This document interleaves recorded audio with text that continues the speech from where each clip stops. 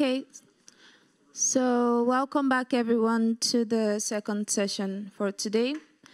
And our next lecture would be given by Gerhard Neumann, who is a professor at KIT and head of Autonomous Learning Robots Lab at KIT as well. So can we welcome the speaker?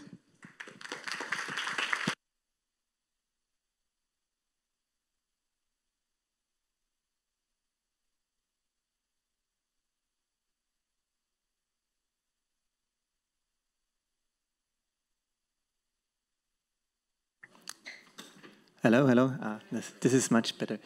Yeah, so this is a very wide field. So I took a few topics out of it and that were the most interesting for me. And let's see that it's also interesting for you. And I think it fits very nicely to the talk that we have seen previously.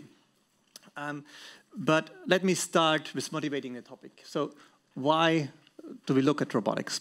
My standard answer is because it's actually a lot of fun to watch these robots learn. So you see different examples where you can use reinforcement learning in robotics, like robot manipulation, for dexterous hands. That's an example from OpenAI, or also for LACT robotics. And the things you can learn with reinforcement learning are actually quite nice. But obviously, there is also a huge economic and industrial potential in using reinforcement learning for robotics. So like for bin picking problems, assembly, disassembly, agriculture, service robots. Reinforcement learning is not really used so far, so we are not there yet, but I think it will not take too much longer. So maybe the next 5 years and we'll see a big impact there.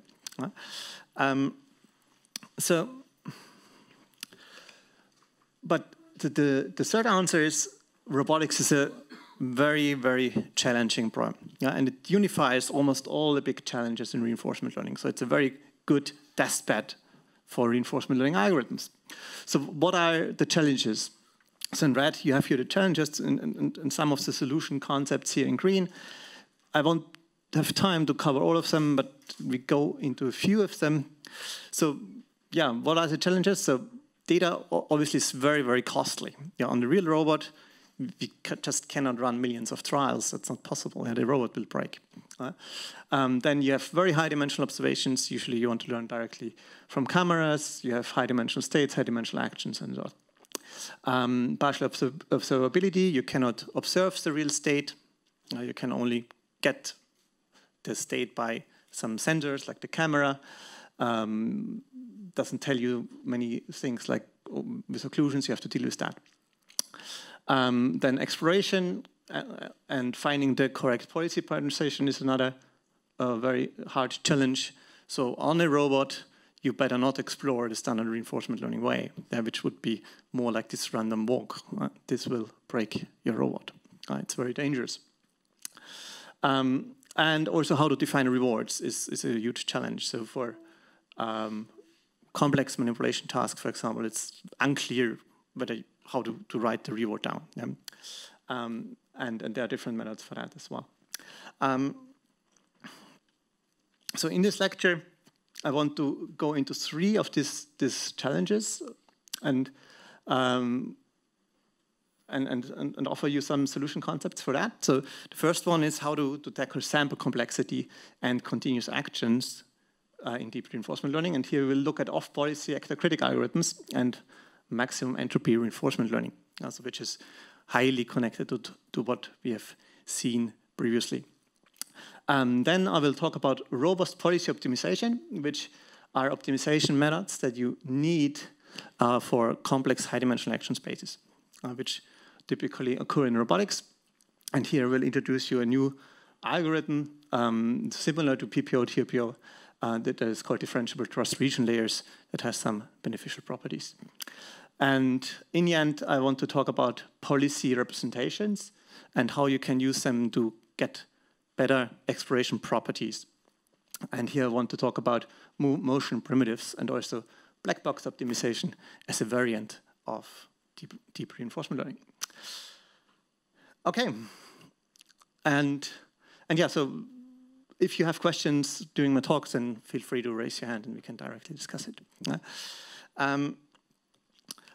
Okay, but before I want to jump into this topic, I want to tell you a little bit about what are the systems we want to learn on. And there, I think there are two groups in the community. One group is mainly doing things on simulation and then to try to transfer the learned policies to the real robot. And here we have the advantage now that many of the simulations get more and more powerful right now. We have these 3 different simulators that I show here, for example, Mojako, Sapiens, and Isaac, or Isaac Sim. And obviously with the simulation, it's much easier to work. So you can use many, many more samples because if you can massively parallelize it. So you can use methods that are actually data inefficient, but computationally fast. And this is also an advantage of certain methods here. But in the end, there will always be a sim-to-real gap. But simulation, for example, can be used as an efficient pre-training, and then you only have to fine-tune on the real robot. And what things you can simulate already is complex robot contact dynamics, for example, here for a box pushing task, how to push a box to a desired location. Here, the Sapiens simulator can basically simulate various manipulation tasks at once. It's very fast. You can simulate it on GPU. And here, it looks like actually a real robot. It's a simulated robot where you even can simulate how to screw a nut on the bolt, which including the deformations on the nut and something like that.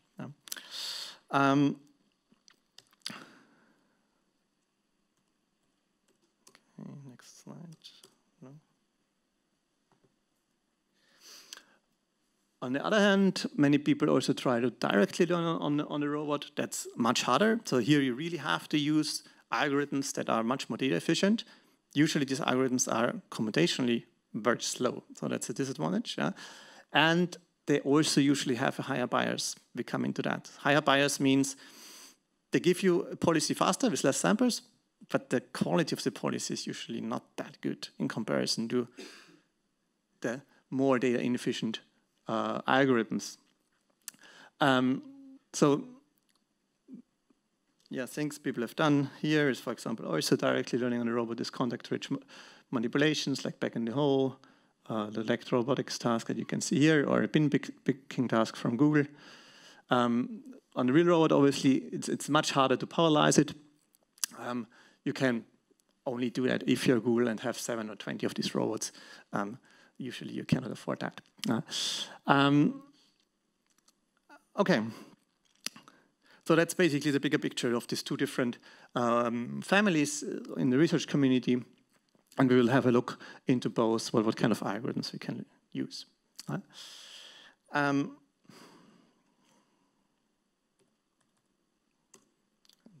is always resisting after these videos here. So come on, next slide. No, yeah, okay.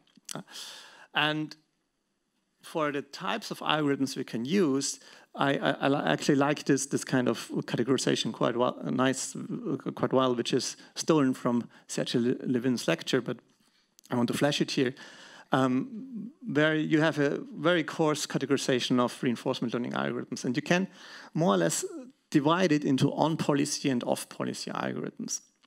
So, and the on-policy algorithms are usually policy gradient methods, such like PPO and TRPO. They do have a low bias, so to say, because they directly optimize what you want to optimize, the return. There is, at least in the plain version, there is no approximation in it. You don't rely on the Q function. The Q function could be wrong. It will be wrong. So here, no, you directly optimize the return. And that leads usually to better policies in the end. They are also computationally very fast. So typically 10 times, if not more, faster than off-policy algorithms. But they cannot really reuse data. That's why it's called on-policies. They can only use data from the current policy. All the old data you have generated, you need to throw away. So I think that has been covered to some extent in the policy gradient lecture. So direct learning on the robot is infeasible, but for learning on a simulator, actually that's quite nice because the algorithm is very fast computationally, and if you can parallelize your simulator, then you should use these kind of algorithms. On the other hand, there are off-policy methods, which are basically in the field of approximate dynamic programming, which we have just heard in the previous talk. So they can reuse all experienced transitions from before. Using a replay buffer, you can basically learn your Q function. So that's better suited for real robot tasks because it's much more data efficient. But they have a higher bias.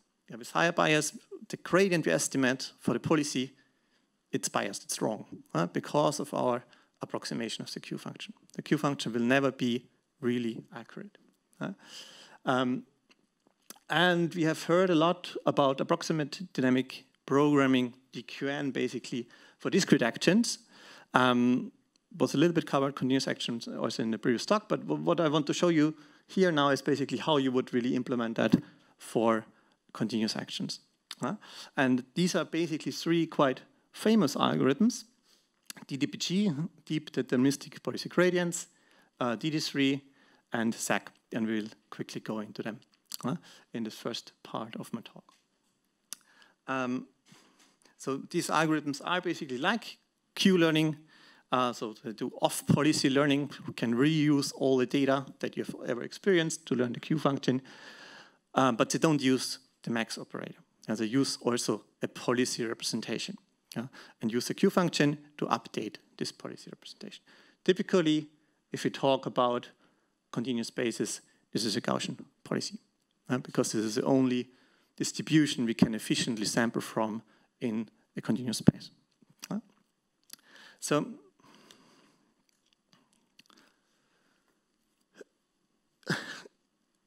what is the bottleneck? The optimization of the Q function. We have to find the maximum over the actions. And off-policy actor-critic methods basically do two steps. So they first of all have to update the critic for the current policy. So the difference again to DQN is that you don't do it for the optimal policy, but for the current policy. And then you have to update the actor.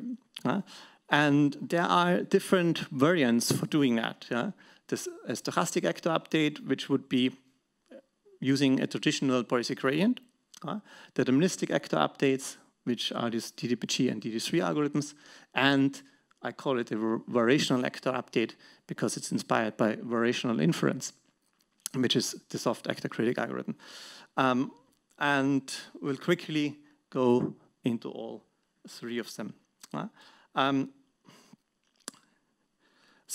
But for the critic, I mean, it's more or less the same what we have also heard in the previous talk. So this is basically the DQN learning rule. The only difference from DQN, from standard DQN, is that usually we have the max operator here, but now we do have a policy. This is a Gaussian policy, and we want to compute the expectation over the Q value in the next state. And so we can basically approximate this expectation by sampling. So we just sample from our policy in the next state, compute the average. And if you're lazy, we typically are lazy.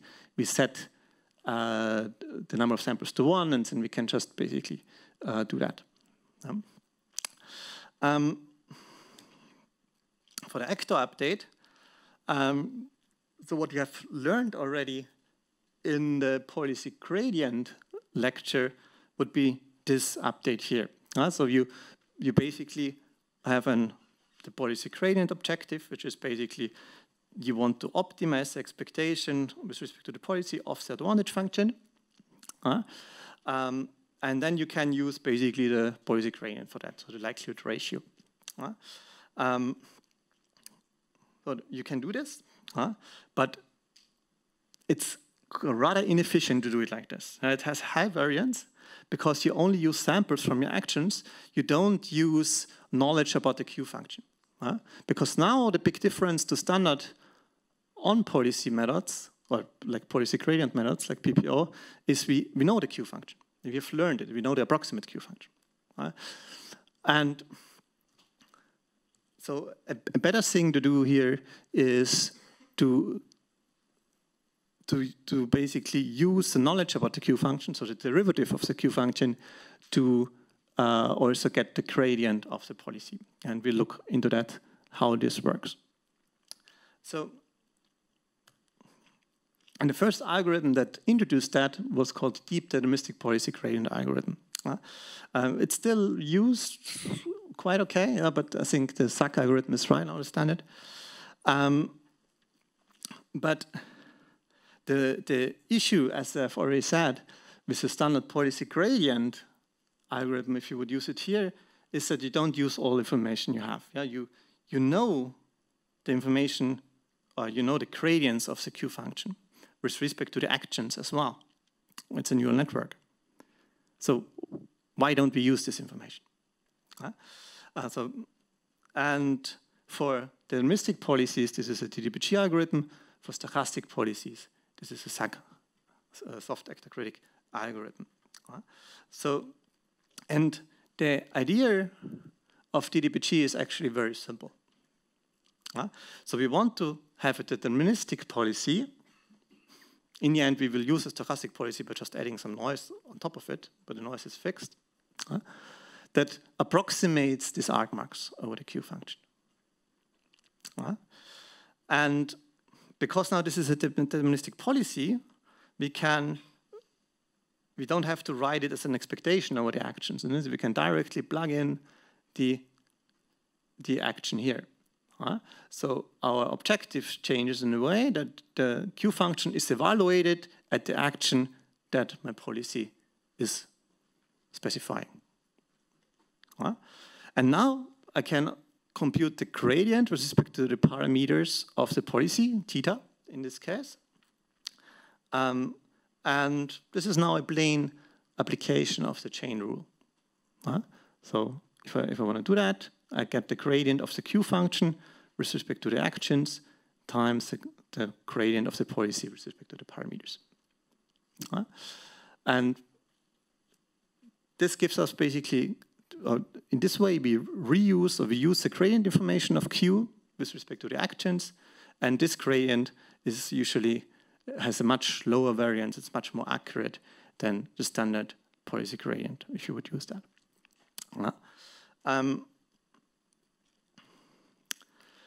Then the next extension of this idea was a twin-delayed DDBG algorithm, which is called DD3. And twin-delayed DDBG is basically, again, connected to the overestimation bias.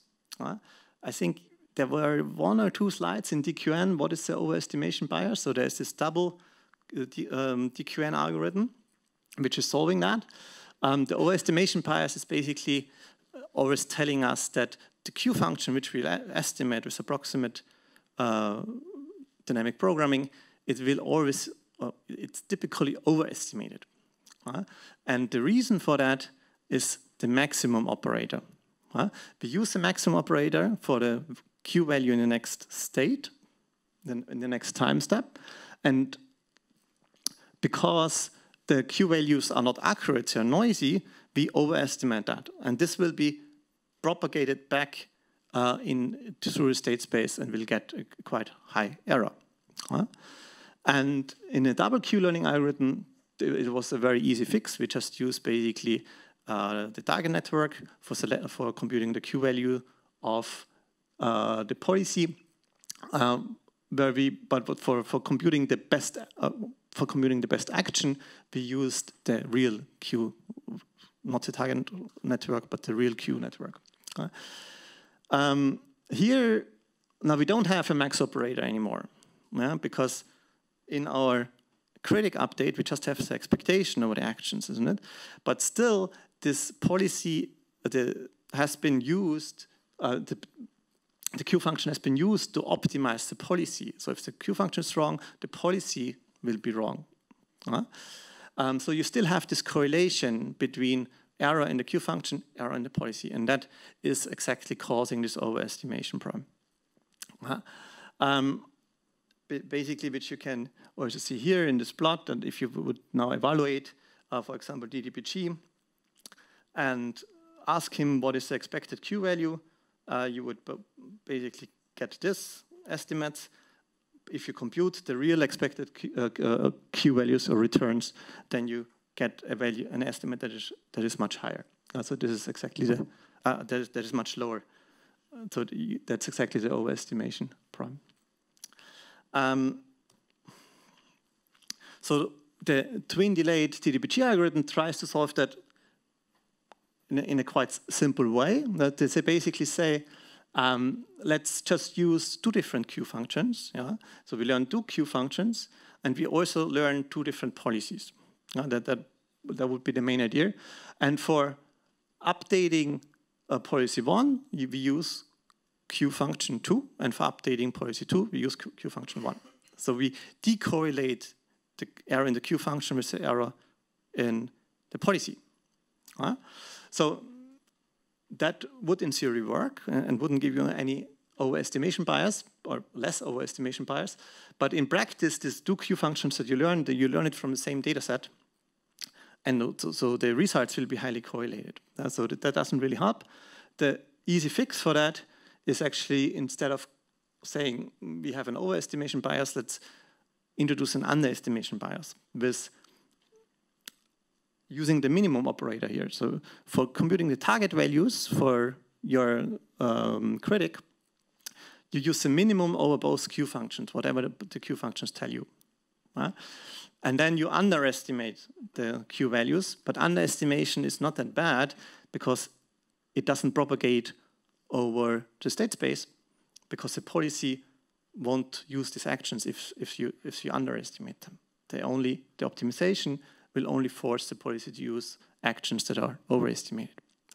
So using this simple trick, and now basically more or less all the off-policy actor critic methods are using that, very easy to implement, you can avoid it. Now the only issue is that you need two different Q functions.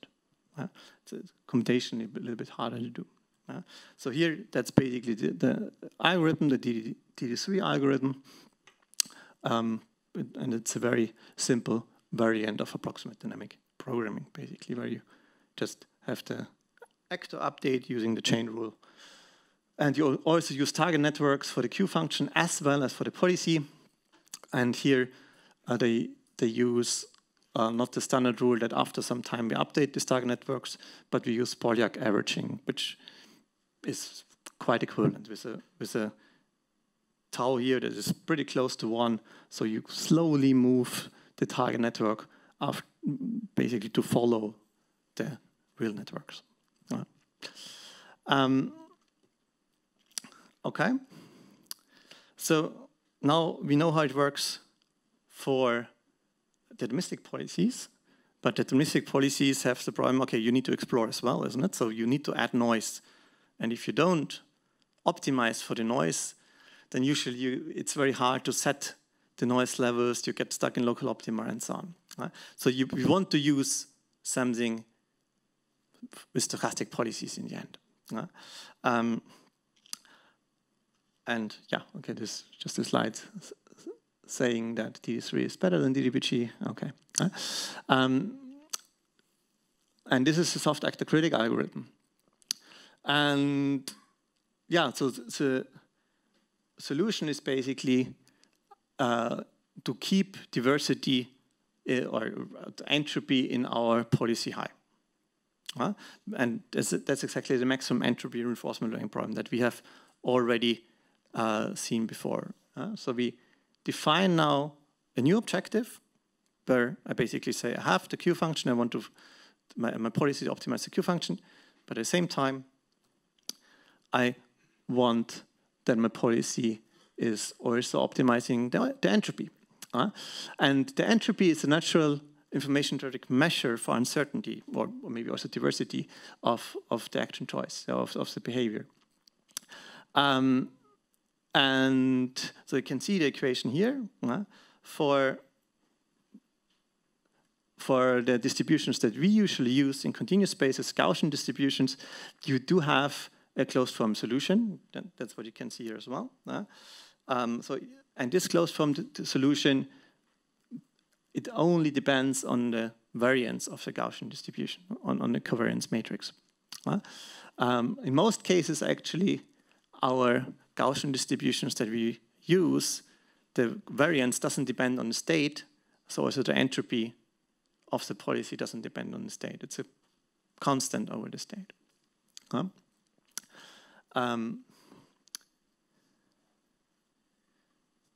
Yeah, and the entropy of a Gaussian distribution, it can be negative as well. So in discrete spaces that cannot happen, but in continuous spaces, it's a differential entropy there, it can happen.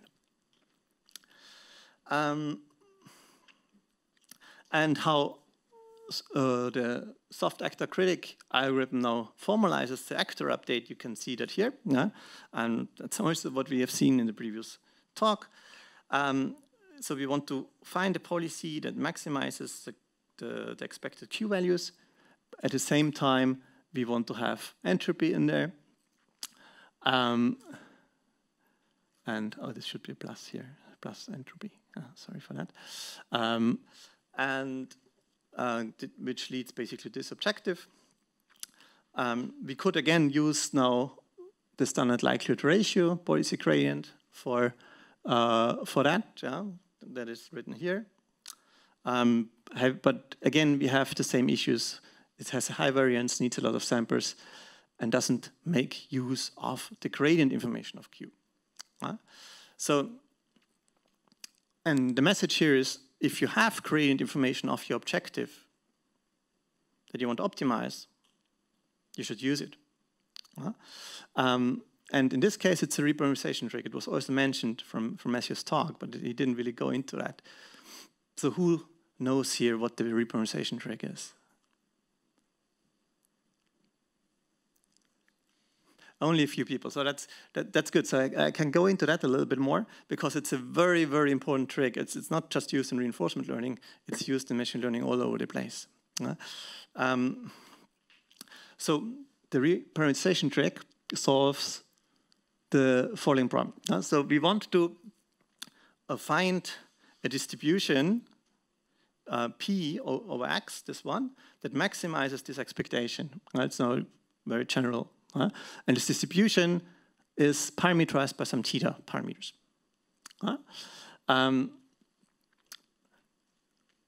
If we don't have gradient information for f, the only way to get this gradient would be the likelihood ratio that we have already learned.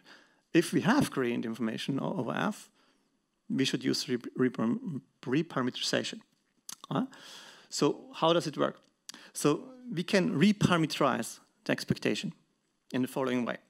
So we introduce a new random variable, xi, that is distributed by q of xi. And q doesn't have parameters, it's parameter free. For example, it's just a Gaussian with zero mean and unit variance. And then we also define a mapping h that has now some parameters, theta, and this mapping transforms this xi into x. And if you have such a mapping, such that these x's are distributed according to p of theta and x after the transformation, then obviously both expectations are the same. So this expectation with respect to p of theta is the same as the expectation with respect to the distribution q of xi, f of h of xi. And the trick that we use now is basically that the random variable is basically the parameters. We first had it at the distribution. Now we have the parameters here in the function that is used basically to call f. And so let me give you one example, and that's also the standard example that we will use, Gaussian distributions. So for Gaussian distributions, let's say the b of X is a Gaussian distribution with mean and covariance. So our parameters are the mean and the covariance matrix. Then I can basically again define this distribution Q without any parameters as zero mean unit variance distribution. And the mapping H theta of Xi is the mean plus A matrix transpose times Xi, where the A matrix is the Cholesky decomposition of the covariance matrix.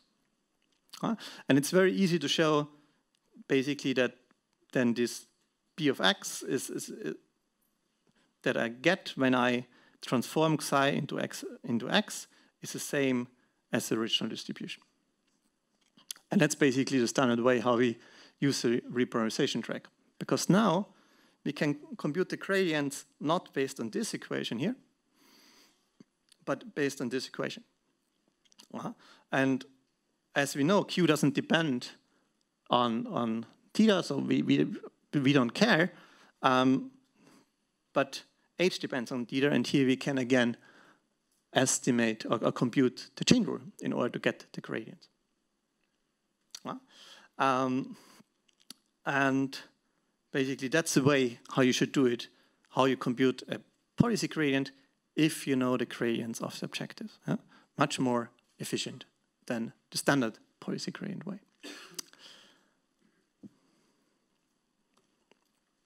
So for the actor update, or back to the SAC algorithm, it would look the following, that our policy is a neural network.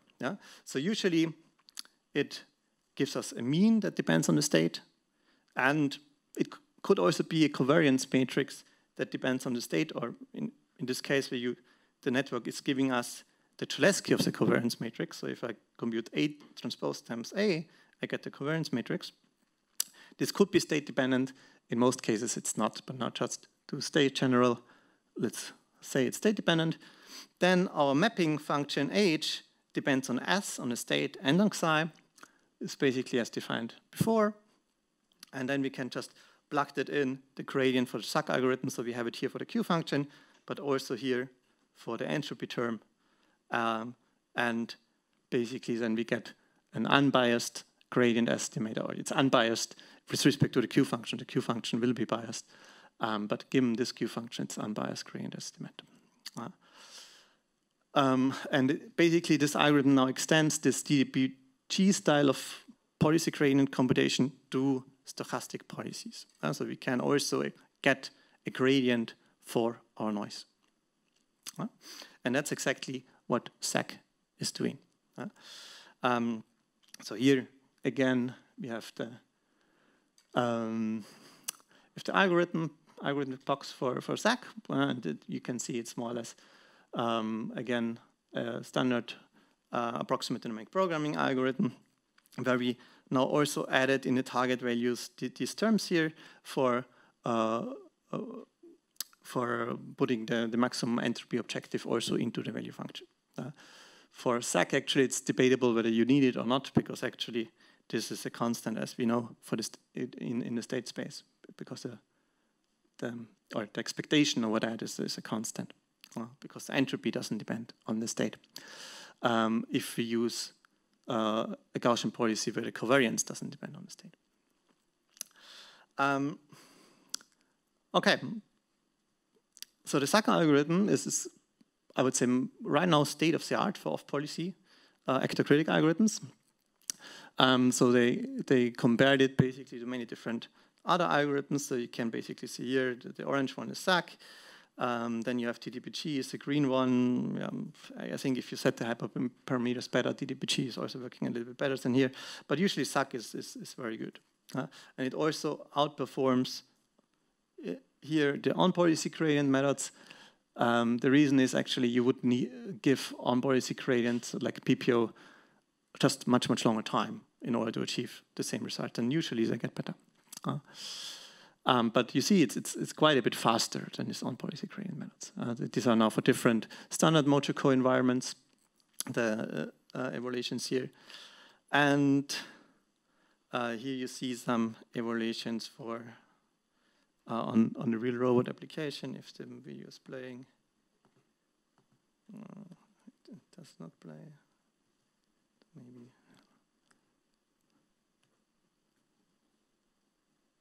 Okay. No. Okay, maybe let's skip that and look at the next video. It's another real robot example, but I used SAC on the task of turning this valve. So the blue part of the valve, it always needs to point to the right, and that's basically what it learned. Just from image-based input, so the input to the policy, you can basically see here. And that you can directly learn on a real robot. So it doesn't take too much of real robot interaction time, something like 1 hour, a little bit more. It takes much more computation time. So you will wait quite a bit between the iterations and until you get a result.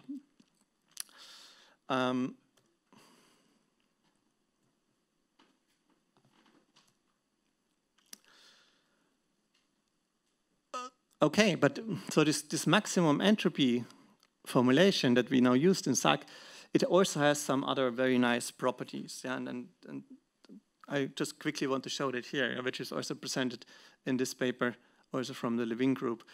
It basically proves that the maximum entropy formulation, it gives policies that are robust. They're robust, for example, to unseen perturbations. So, for example, what the robot here was tasked to do is to take this bug here and move it to the target area. And if you use standard reinforcement learning, you see, okay, you can learn that, no problem. But more or less, the final policy, it does it always in the same way. Because there is no stochasticity in the final policy anymore. It's deterministic. The SAC policy, on the right side, maximum entropy reinforcement learning, you see you have the different evaluations are different, because you have noise in the final policy. There is stochasticity in there. And now you might think, okay, that's stupid, that's not optimal.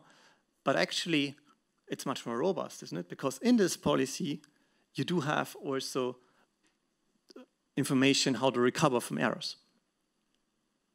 Because you're deliberately doing something wrong.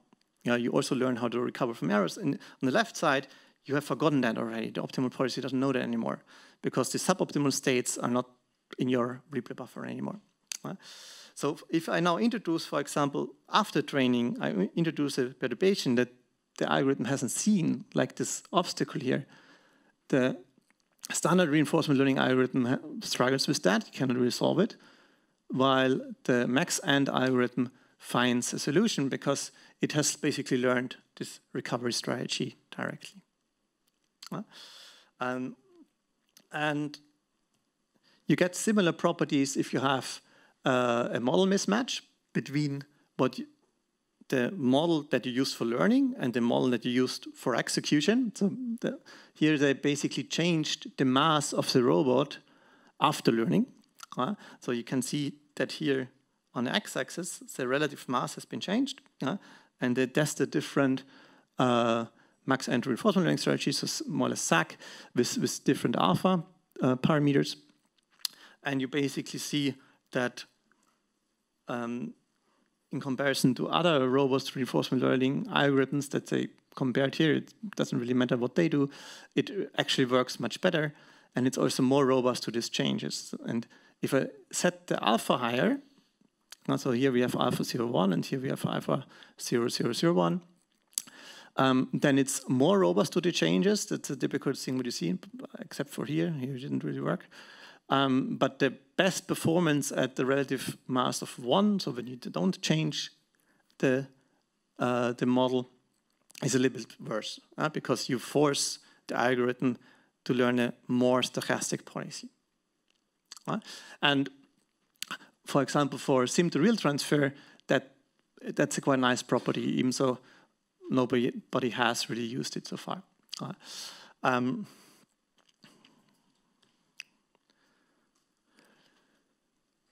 Yeah, so my wrap-up for SAC is that we have seen now an off-policy maximum entropy deep reinforcement learning algorithm that is very data efficient. It can scale to high-dimensional observations. You can even learn from images directly. It's quite robust, different random seeds, noise, and so on. That's why the community has basically more or less went or opted for this algorithm. There's a second algorithm, another off-policy algorithm that also works very well, called maximum posterior policy optimization. And it's not really clear which one is better, but I think this one is used a little bit more because more implementations exist. Okay, so how much time do we have? Still 45 minutes? 8 more minutes, okay. But are there any questions so far for Zach?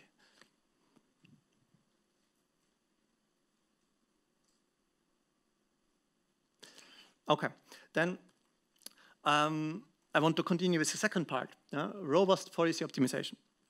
And now we go back to the on-policy gradient domain. So now for algorithms that if you want to apply it on the simulator, we don't really care about the sample efficiency. The algorithm needs to be fast, and it should give us an unbiased gradient estimate. And what these algorithms typically do is they don't learn the Q function, and they don't depend on the Q function. They depend on the returns, directly on the Monte Carlo returns. They might learn the value function for the baseline, but they don't learn the Q function. So they are easy to use, computationally fast, and yield high quality policies. But what we have seen is that in many cases, optimization can still be tricky or unstable for complex policies. I think in the policy gradient lecture, you guys covered TRPO and PPO already, isn't it? And both try to solve this instability problem in some way, but not in a real satisfying way, I would say, because they use a lot of approximations such that these nice properties of stability of a trust region that we'll see are gone, and you don't have them anymore. And we'll go into that a little bit more.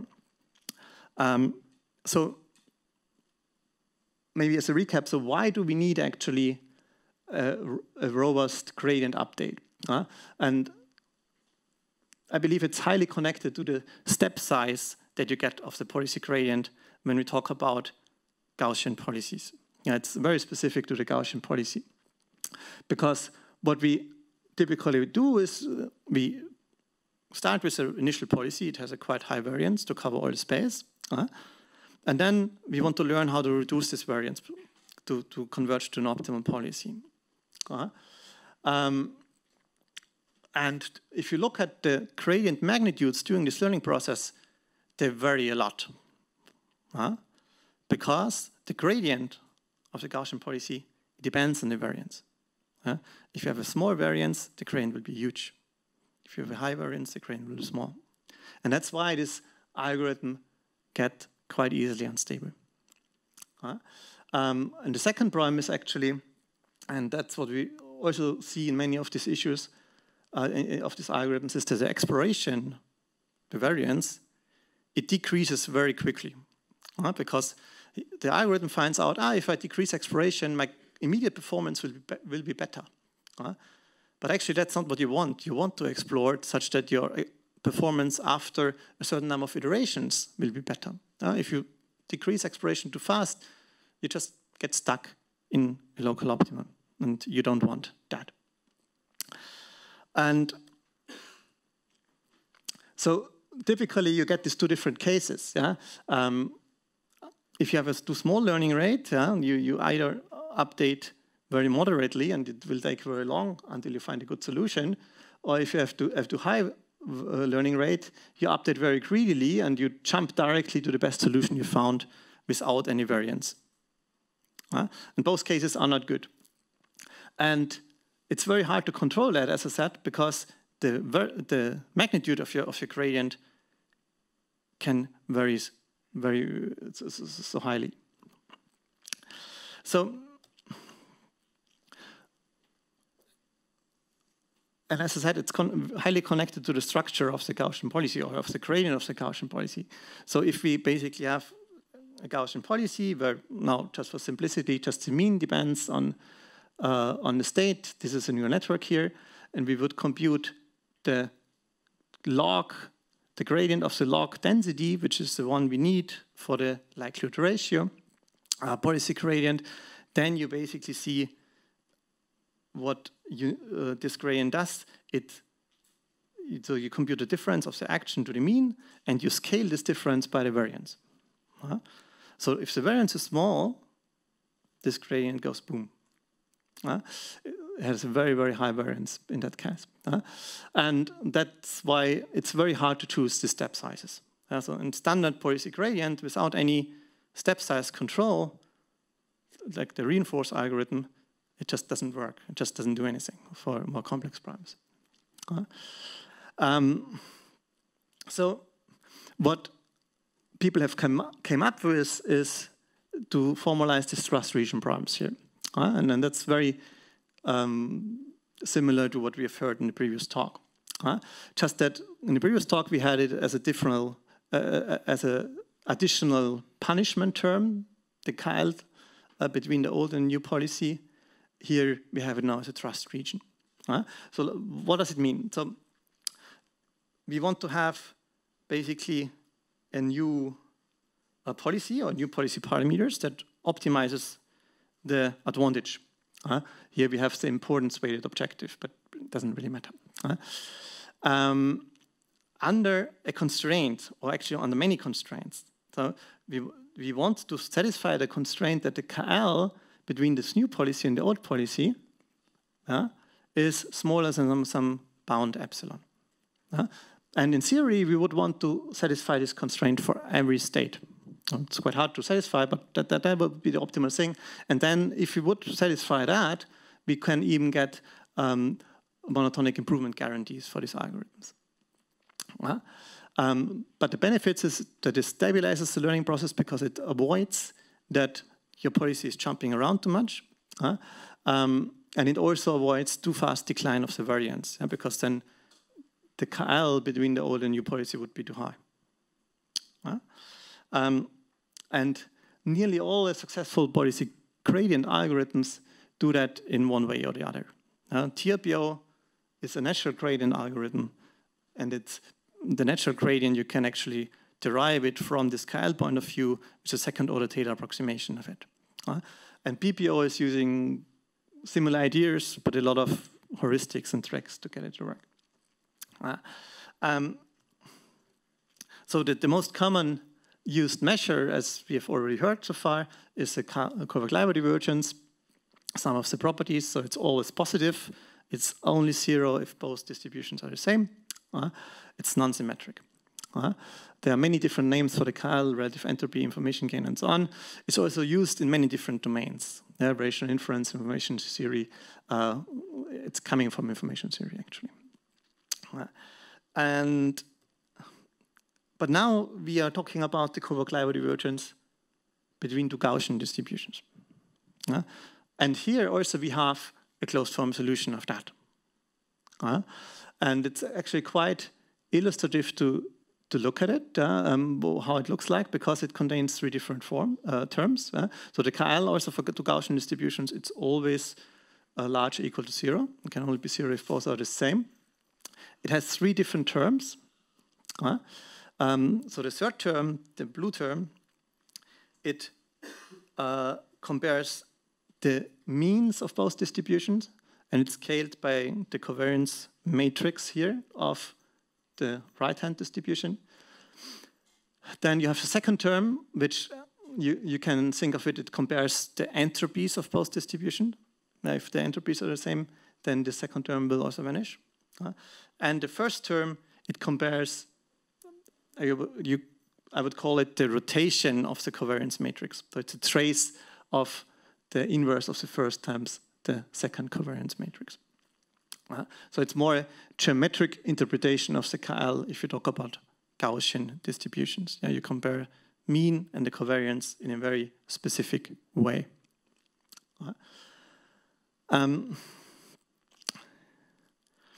And one way to solve that, the trust region problem that I've given you before, is actually constraint optimization.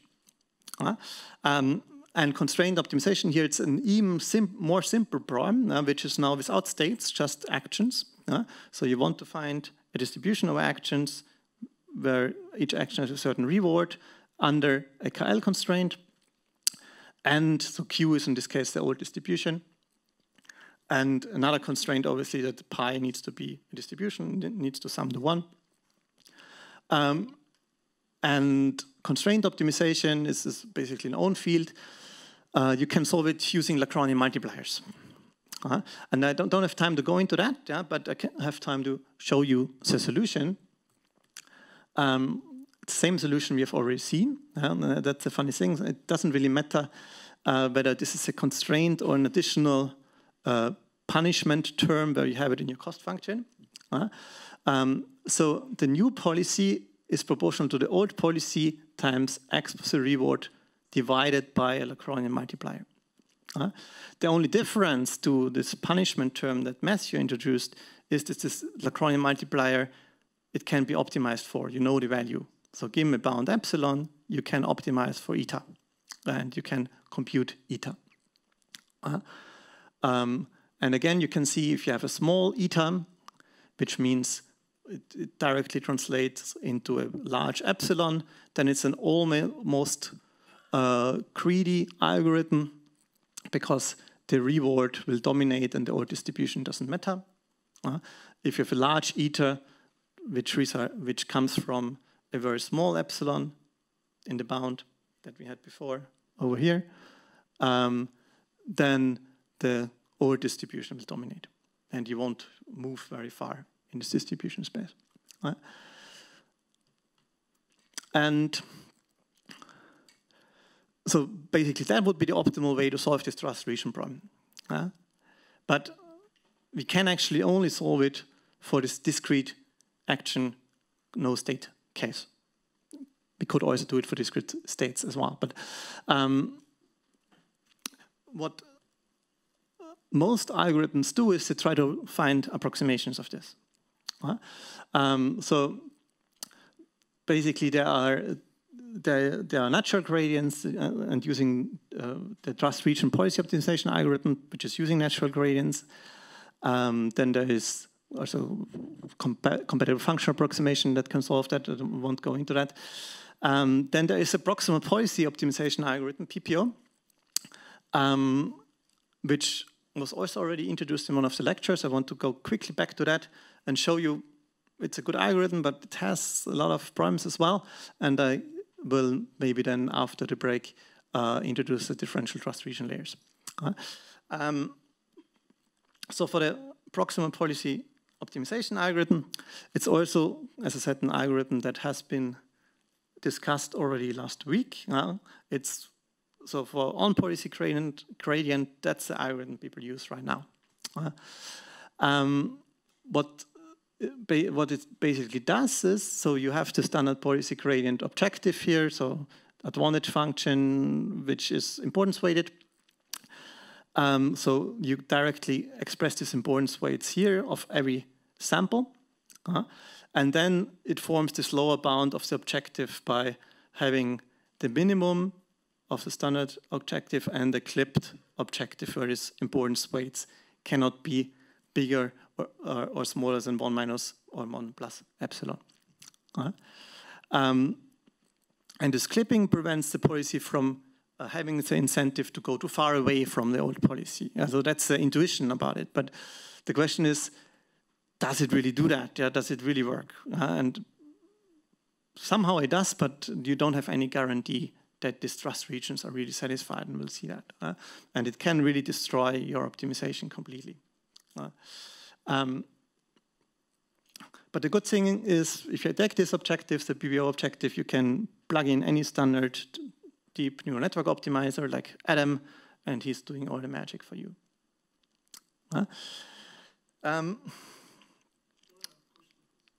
Yeah.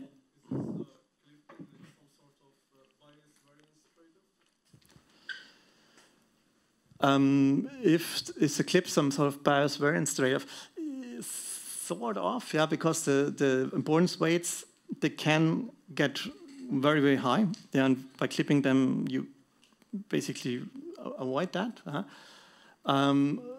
But I don't think it has been really analyzed in that way. I mean, and you don't directly know what kind of bias you introduce here. You definitely get the variance down. But I don't know what happens to the bias. I haven't seen an analysis of that. Because I think a similar idea is used for counterfactuals in order to recover past experience. So they reduce. So in order to reduce the variance, they have high bias by using this clipping trick. So it's kind of the same.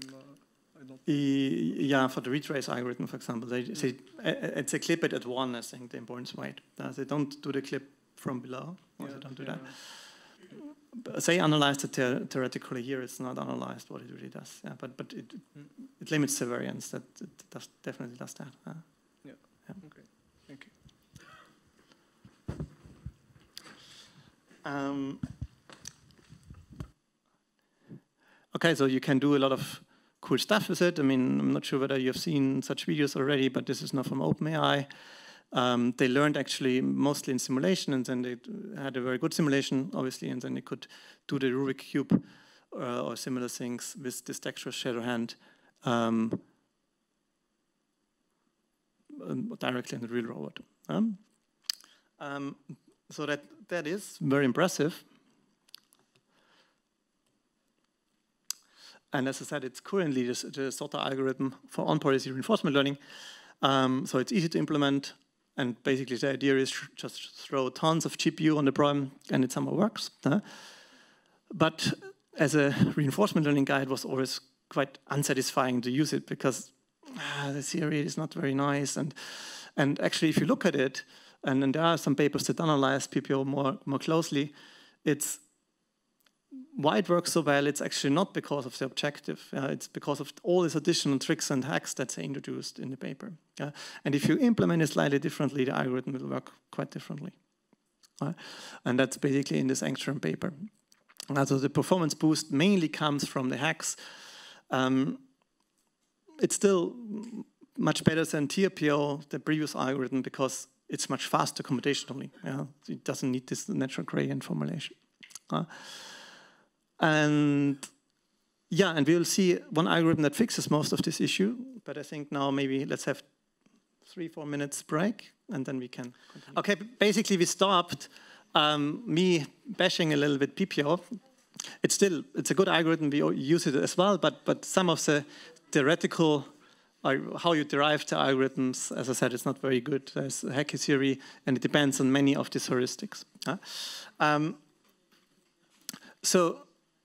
But what you can do, and that's run a new algorithm from our group, is to introduce something that is to introduce these trust regions directly inside a neural network. And that's what we did. It's called differentiable trust region layers. And the key idea is the following. So there has been, now it's already also 3-4 years ago, a new approach on how to build convex optimization layers into a neural network. It's from Zico Kolter's group at CMU. And basically, the very general idea is if you have a convex optimization problem like this one, you want to minimize something under some constraints, inequality and equality constraints, then you can use convex optimization, so with Lacroix multipliers, and make this optimization program differentiable.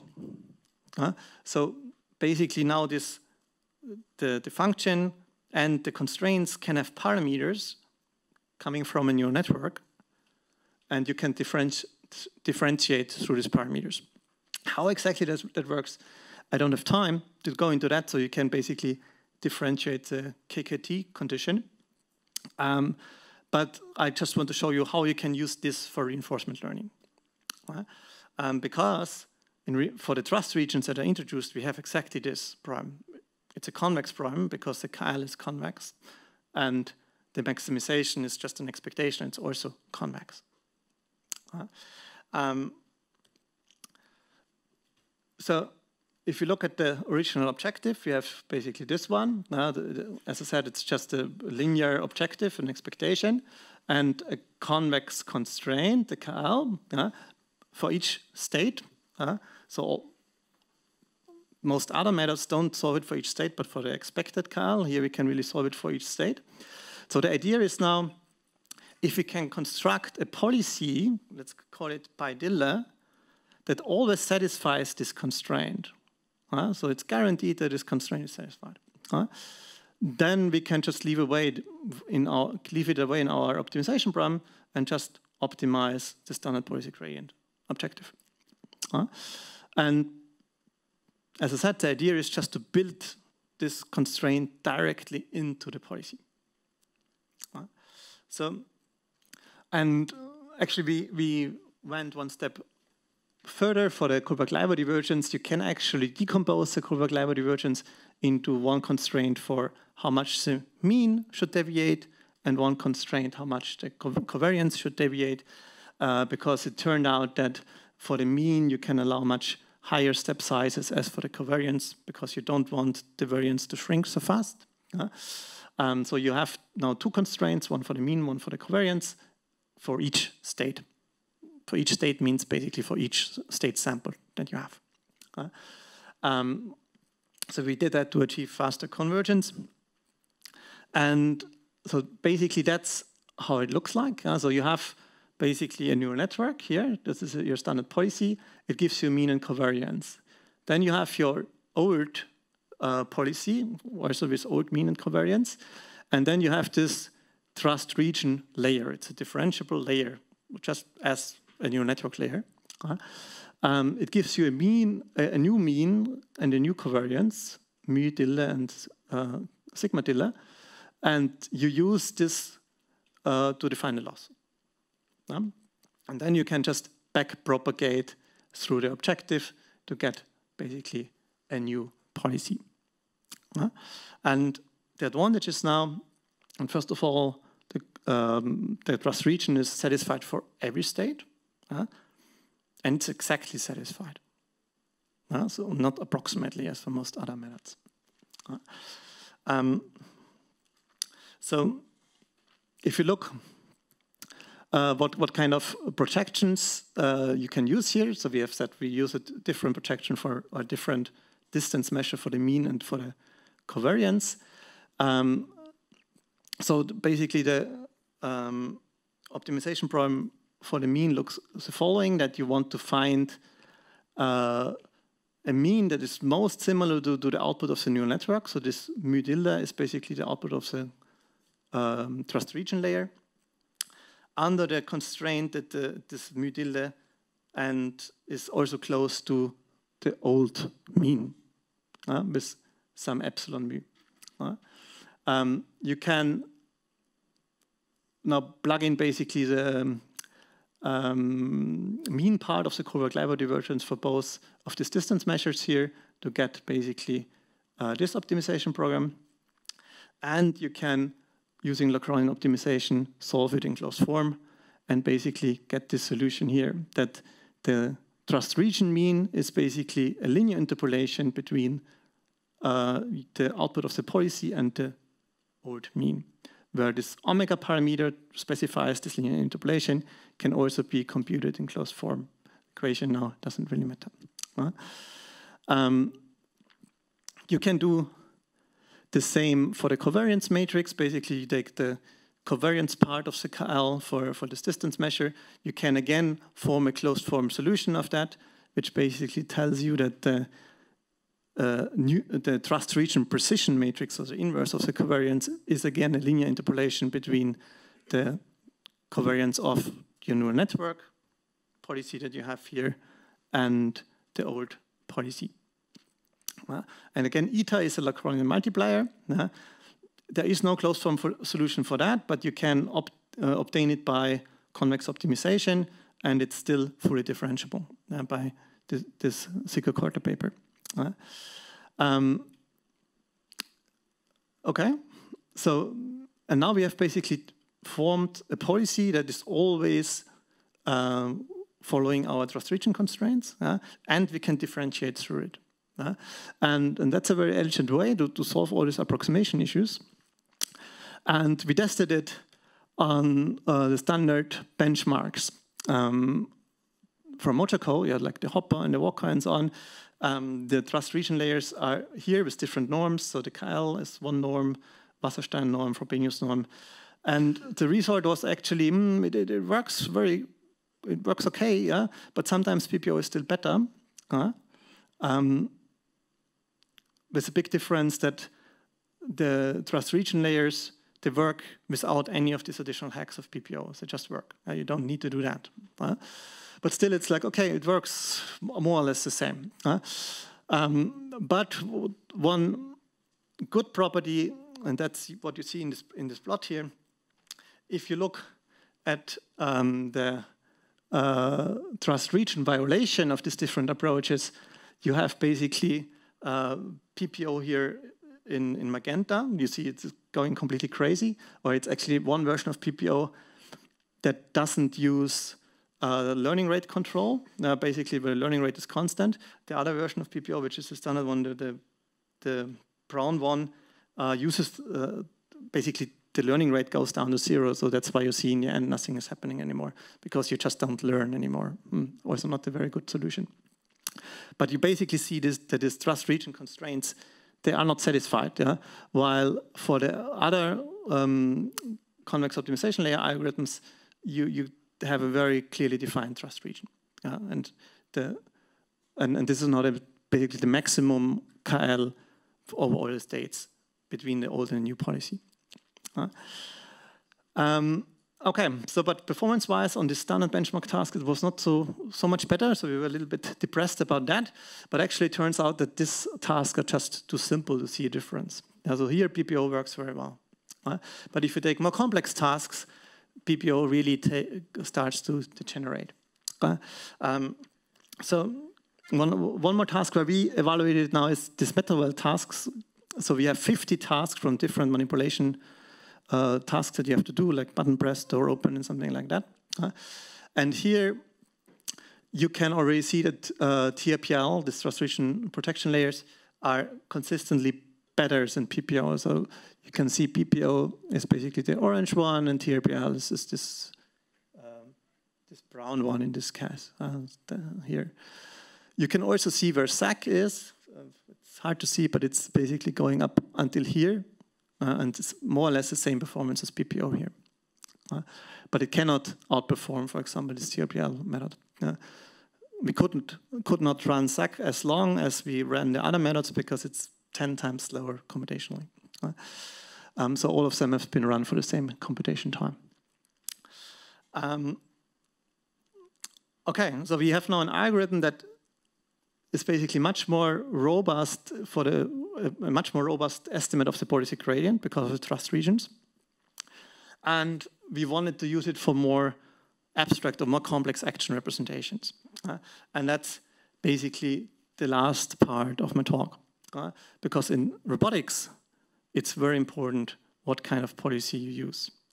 And here we can use a lot of knowledge from robotics, what is a good controller, what is a good policy. And the standard neural network policy with random noise at every time step, not so good. And what I want to show you here is how you can do, or first of all, what are motion primitives, so movement primitives, very, very quick, and how you can use them for reinforcement learning. Okay. No, sorry for that.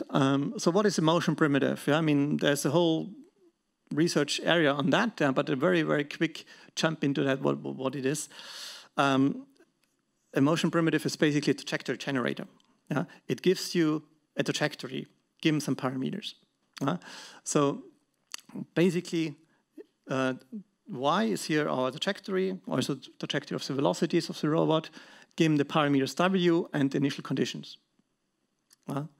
And there are different motion primitive formulations. It doesn't really matter for us right now. But the properties of the motion primitive is that it has a small number of parameters for the trajectory, let's say 20 to 50 parameters, defining a trajectory, the future desired trajectory. And then you can just use standard trajectory tracking controllers that we know very well in robotics to follow that trajectory.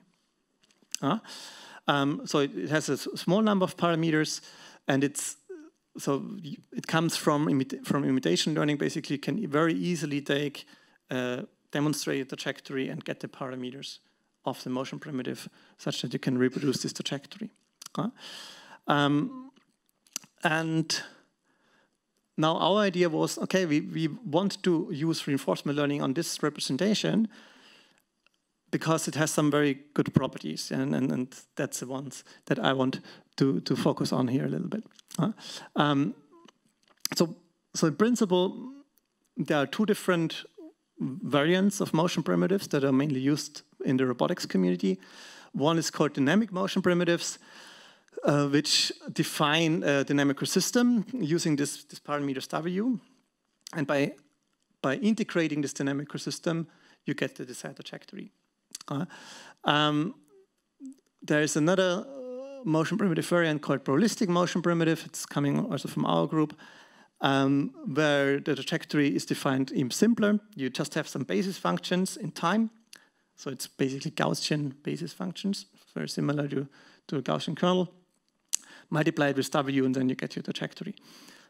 And recently we had a publication on combining both, but it doesn't really matter for this talk here. But the probabilistic representation, it basically defines a distribution of the trajectory, not just a single trajectory, but yeah. Also for reinforcement learning right now, not that relevant. And we want to use now the motion primitives in a reinforcement learning scenario. And the scenario is actually quite simple. And we call it black box reinforcement learning or contextual black box reinforcement learning. So how does the scenario look like? So you see a context. So basically the context is a state telling you what the task is. For example, you want to move a box to a certain position. And the context is to which position you want to move it. Then given the context, you want to select these motion primitive parameters. What is the trajectory you want to execute? Given this motion primitive parameters, I can evaluate the desired trajectory very easily. And given the desired trajectory, I can just plug it in a controller, BID or BD controller in most cases, and the robot is doing the magic. So the big difference now to standard reinforcement learning, and that's why we call it black box, is that this is like a bandit. You choose W only once, and then you execute. Done. It's only one action, but it's a high-dimensional action. So there's also no way to recover. If you choose W wrong, then you execute and you're screwed. But you need to choose it in a good way. So the same action, which is the motion primitive parameters in that case, is used for the entire trajectory. But it's still quite complex because you have the context in there. So for different contexts, for different tasks, you want to take different trajectories. And again, you want to maximize now the return. So the return is basically, or the expected return is, and the return depends now on this W parameter and the context. And you also have a distribution over this context vectors. Yeah, so in principle, this is a contextual bandit, but with infinite amount of arms, because this W is high dimensional and continuous.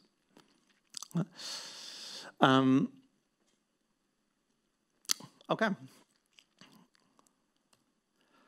So why is this a good idea? So first of all, we have a small number of parameters that we want to optimize, this 20 to 40 parameters of the trajectory. And we can directly explore in this parameter space of the motion primitive. And we don't explore in the action space anymore. We only explore in the beginning. That yields to correlated exploration over time, not this random walk behavior. Then in this also, nobody has told us how the rewards should look like. The standard reinforcement learning setup is the reward needs to be Markovian, it needs to depend on the state and the action. Here, no, the reward can depend on the whole trajectory, it doesn't matter. So it's a very free formulation. And in addition, and that's I think one of the main advantages, there's much less noise. So in the step-based setup, even in a deterministic environment, the returns will be noisy as hell because I explored every time step. So it's very hard to say whether the action at the first time step was good or not, because afterwards so much noise is happening, I have no clue. Here, deterministic environment, the returns will be deterministic as well. So it's much easier to find out which parameters are good and which are bad. But obviously, there are also some disadvantages. So first of all, the trajectory is it's an open loop trajectory. So we don't react to changes, unexpected changes in the state, perturbations. There's no sensory feedback, but we will come to that. And it's sample inefficient because every trajectory is just one sample. While for the step-based formulation, every trajectory is 200 samples or something like that, depending on the length of the trajectory. So actually, and that's why people didn't really do that, because it sounds like a stupid idea. It's very inefficient in that way. On the other hand, if you compare to step-based reinforcement learning, we have a deep neural network policy that selects an action at every time step. You have a huge amount of parameters in these policies, and the exploration is done in action space. Though the good thing is very flexible because you have this closed loop feedback using a neural network. But as we will see, it's very inefficient for the exploration. There are other methods also for dealing with that, but we cannot go into that. So why is this the case? Because the Gaussian noise introduced by Gaussian policy is like a random walk. And random walk is not very good for exploration on a real robot, and we shouldn't do it anyways, because it results into unsmooth behaviors, very unsmooth behaviors. Okay, so, and I've also told you that in a black box setup, actually, we can use much more general reward definitions or return definitions, which we call non-Markovian returns. So why does it make sense? Because often it's easier or more direct to define the desired behavior like that. If you look at the whole trajectory and judge the whole trajectory and not a single state. One simple example.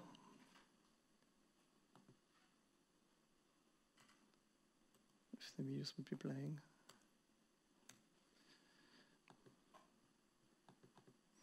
Okay, so somehow the videos are broken here. Yeah. One simple example would be jumping. If you want to jump as high as possible, it's very easy to give a reward on the trajectory, the maximum height.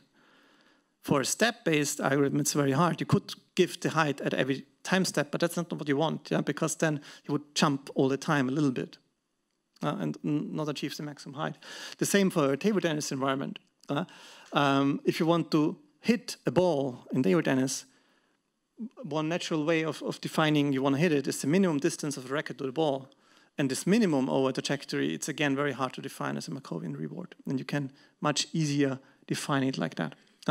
So in many setups, it's defining this Markovian reward, it's not that intuitive, and it might bias the behavior that you actually want. Okay. Okay, let's accept now that black box reinforcement learning might be interesting as well, even though it's quite inefficient. So, as I said, okay, the same action is used for the entire trajectory, and that basically the consequence here is that we really need to learn a highly accurate policy. Because we have only one shot. If we choose the W slightly wrong, the performance will be very bad. And so we need a a reinforcement learning algorithm here that is giving us highly accurate policies. And the first thing we tried is to use PPO in the setup. So only one time step high-dimensional actions, and that doesn't work. But differentiable trust region layers, because of these nice properties that I tried to show you, they do work. So here you have some quite simple case studies. Yeah. So we evaluated, or we started our evaluation with two different environments. One is a reacher environment, where you have a 5-link robot and it needs to reach different desired positions. So the context is a desired position. And the other one is a box pushing environment that you can see here below. So these videos seem to work. Okay. Where you need to push a box to a desired location and desired orientation. So actually that's not that simple task. And we also played around with different types of rewards. Dense rewards and sparse rewards. And here we mean sparse in time. So the dense reward gives the distance to the desired location at every time step. The sparse reward gives the distance to the desired location only in the end, the last time step. That might not seem like a big difference, but actually it is. So because the step-based reinforcement learning algorithms like PPO, they are really made for this dense setup. The reward need basically almost in every time step it needs to tell you what to do. For the sparse setups, they don't work very well. While black box reinforcement learning, it only gets the return anyways. It doesn't matter which time step it is. So it also works well in the sparse reward case.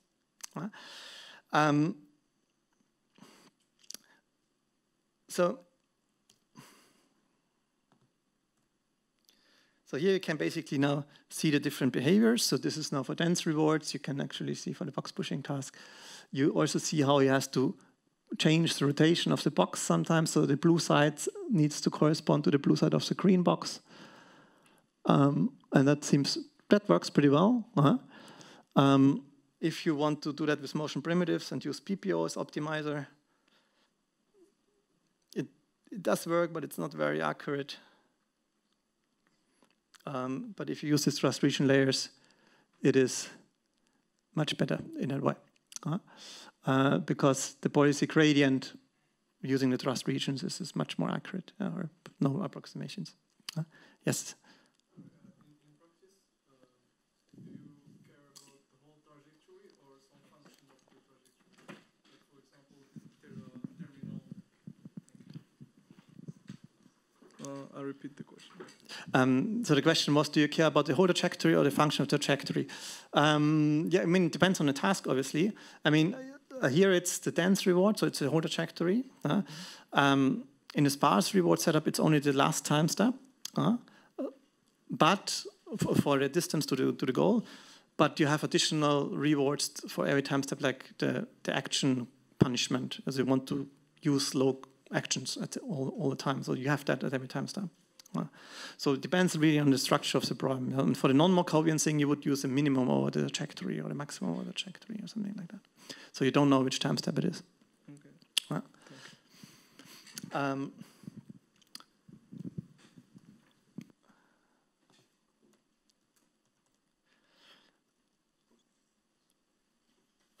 Okay, I think, yeah, and this is the same for sparse rewards, and here you can already see that PPO is finding something funny, so it's trying to throw the object to the desired location. That sometimes works, but not most of the time.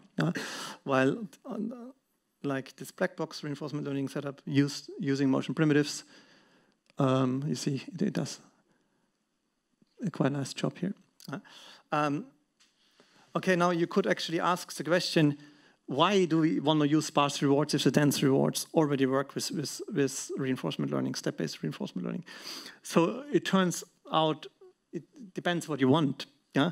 For example, if you want to have additional objectives, like it should be energy efficient as well, the motion, this is very hard to get with a step-based reward function.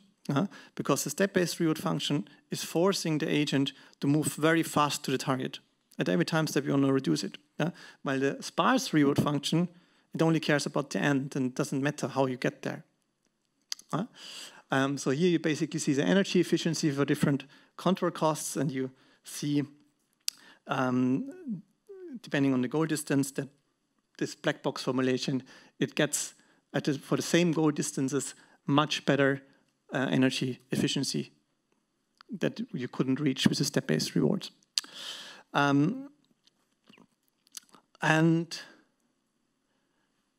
another property, and that's what I said in the beginning, is the smoothness. So we evaluated now different step-based and motion primitive-based policies at the beginning of learning and at the end of learning. And you can basically see at the beginning of learning, this is just a random policy, isn't it? So that would be a position trajectory of one of the joints of the robot, velocity trajectory, action trajectory. Yeah, actions are obviously very noisy. While for the motion primitive approach, everything is nice and smooth because you just generate a desired trajectory and then you follow it. But even for a trained policy then, you see the trained policy is much smoother with PPO because you reduce the variance and you learned to generate something smooth because that's part of the objective. But it will never be really smooth because it's, every time step the state is different and there is no constraint for the policy to be smooth. So that's something, you get something like this kind of action profile. So it will always be quite less energy efficient than the trajectory-based version.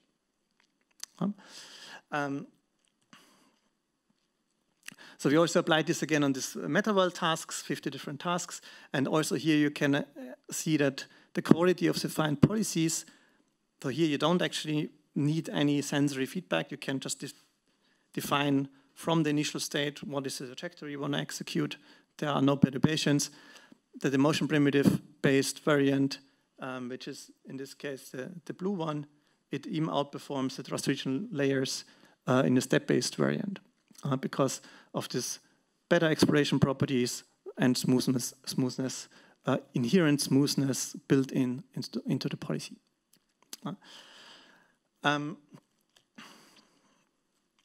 We also looked at other examples like the hopper that was part of the motivation for the non-Markovian rewards. If you look at different algorithms, again, the blue one is thrust region layers, the green one is PPO with motion primitives, and this is just PPO, the orange one. It's always interesting to compare the behaviors. You see PPO would basically, it would jump and then it would jump all the time. It's not really high, or you can actually jump much higher.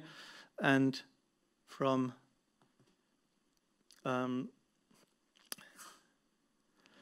the motion primitive-based black box formulation, you get such a jump, which is quite a bit higher than for the step-based versions. Because you can directly say in the reward, the maximum is what counts.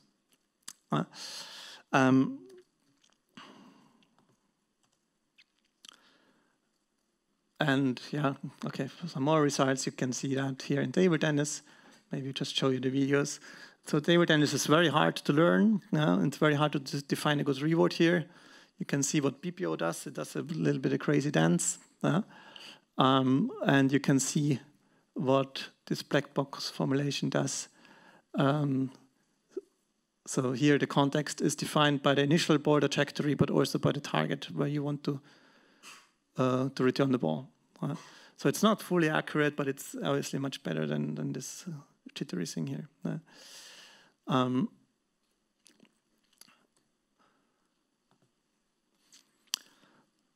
Okay. But one thing actually that is still not really satisfying is this completely black box formulation that you only generate one trajectory and that's it. So you cannot react to unforeseen events. So the question is, can you now do replanning here as well? And it turns out that this is pretty easy because the thrust region layers are just a policy gradient formulation. So you can very easily add replanning time steps where you reselect the motion primitive parameters. And with some of these motion primitive formulations, like this ProDMBs, that works very well because it still generates smooth trajectories, doesn't really matter. So that's a very recent publication or submission that we had to JMLR. We call it MP3, movement primitive-based replanning policies, where you basically you have two feedback loops. You have one inner feedback loop of the controller that's predefined, and you have another feedback loop on a much larger time scale, maybe only 5 times in an episode. You reselect the motion primitive parameters of the trajectory. And then you can do things like box pushing, again, where the target, for example, is changing randomly during the episode. And you can already see that even for dense rewards, PPO has a lot of problems here. Doesn't really do much. I mean, it does something, but you see it's quite desperate. Why is this the case? We believe that this random change of the target position at some time step is adding a lot more variance into returns. And PPO already breaks because it has already so much variance in returns by the step-based exploration. In addition with this variance, it doesn't work very well. Replanning here works much better. If the video would play. Come on. Let me do this again. No, okay, somehow my video player doesn't like me today. Okay. Maybe, no. Okay, it works much better. Now you see that in the rewards. Okay, so similar things for David Dennis, where you can basically see if you learn with replanning, it also learns more efficiently because now you have, instead of 1 sample per trajectory, you have maybe 5 samples depending on the number of replanning time steps.